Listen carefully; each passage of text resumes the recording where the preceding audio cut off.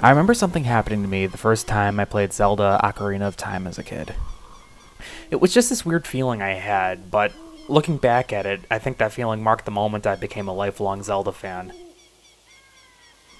I've never been quite able to put that feeling into words, but I remember the exact point in the game when it happened.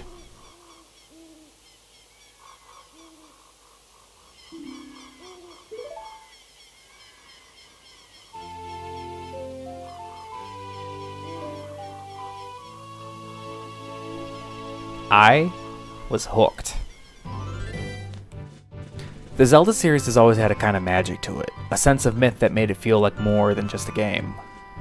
In Ocarina, it didn't matter that the backgrounds were so obviously painted in, or that all the NPCs had pointy heads because of the low polygon count. Hyrule felt like a real place, more than real even, and a big part of that feeling came from the game's sound design. Koji Kondo's music poured out over the game and transformed it from just a digital box into a world, and gave each place its own distinct feeling and personality. Zora's Domain felt like...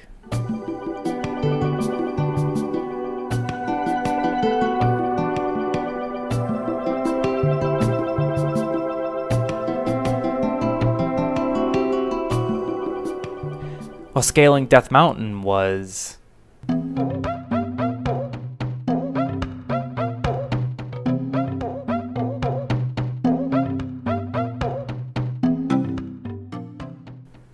while getting lost in the woods was more...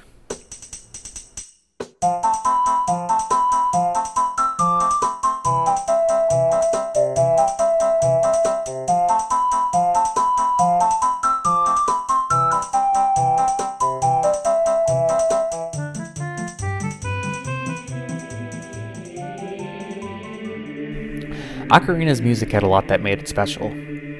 For example, much of the game's music shunned the regular major and minor scales in favor of using church motes from the Middle Ages, lending the music a mysterious otherworldly feeling. The coolest part, though, was that those melodies didn't just stay a part of the background.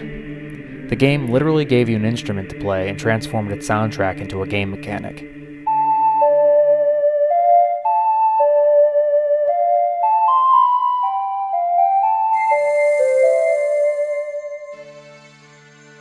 With just a 5-note ocarina, you could harness the power of that world's music and use it to open doors and cast spells.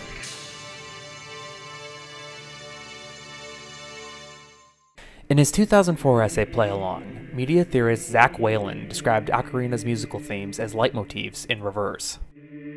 A leitmotif is a musical phrase or idea that gets used and reused in a dramatic work to signify something.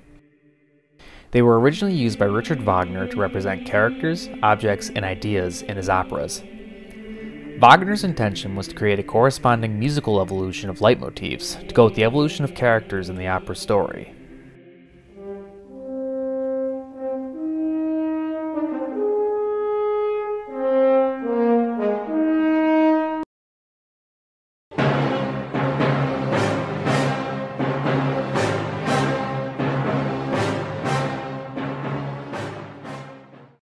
The reason why Whalen calls Ocarina's music leitmotifs in reverse is that whereas classically leitmotifs have been used to illustrate characters and objects brought to the stage, Zelda's leitmotifs are instead used to illustrate locations that the player travels to during the course of gameplay.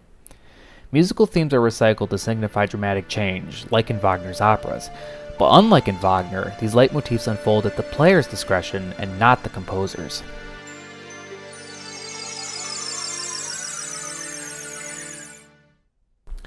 This reversal of Wagner's musical logic is what I really want to talk about.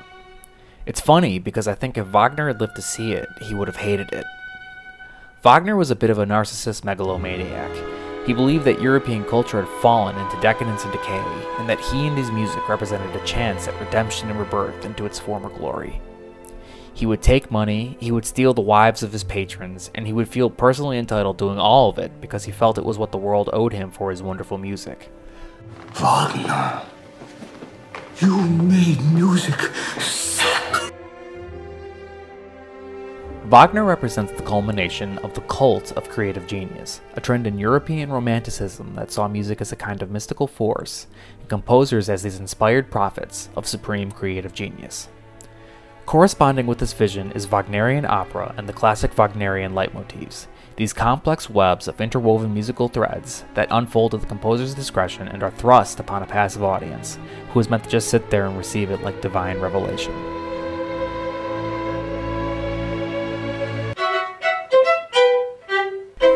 The interactive nature of video games made it impossible for composers to exert that same kind of control or create the same kind of complex musical architecture.